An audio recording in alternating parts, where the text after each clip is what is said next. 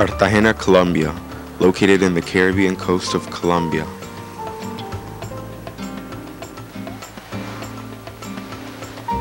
A city with a population of more than 1 million, it is Colombia's most important tourist destination.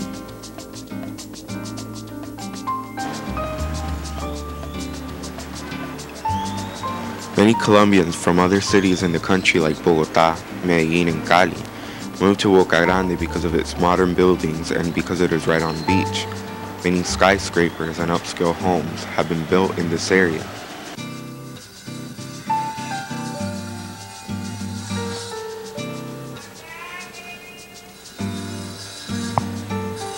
Cartagena is full of history.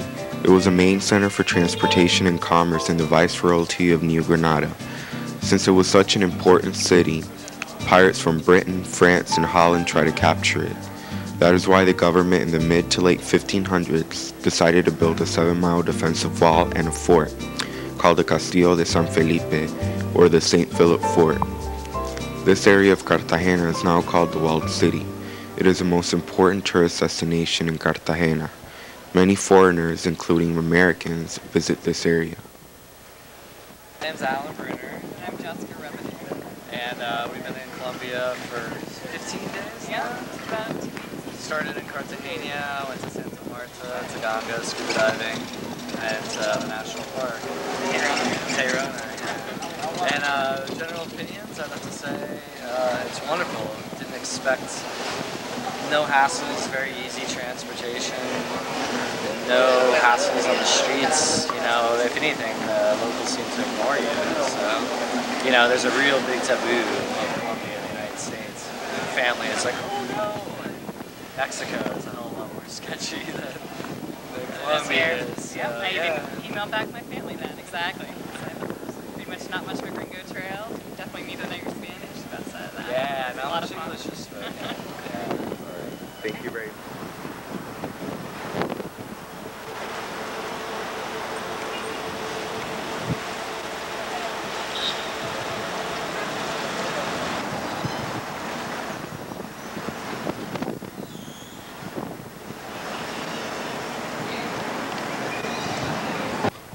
Some of the less fortunate residents of the poorer areas of Cartagena come to the walled city and look for ways to make money.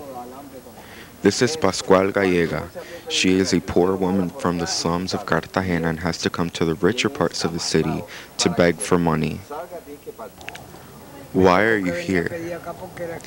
Yes, I have to come here and beg for money because I don't have an equity.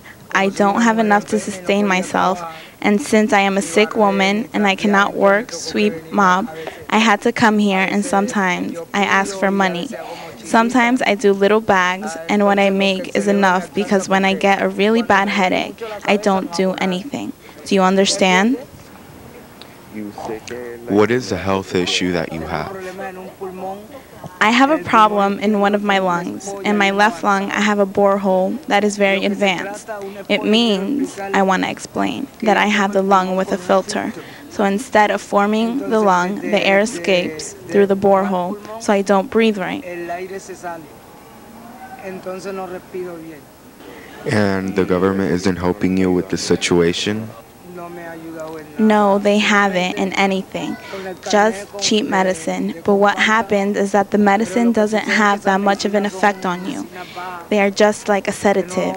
And for what I have, you need a good doctor that sends you good medicine, some vitamins, and the only medicine that they send me is difuratoseroso. That is basically $2 worth of sleeping medicine. The people of Cartagena take a lot of pride in its culture. Many residents, like Pascual, come to a walled city and do anything for money.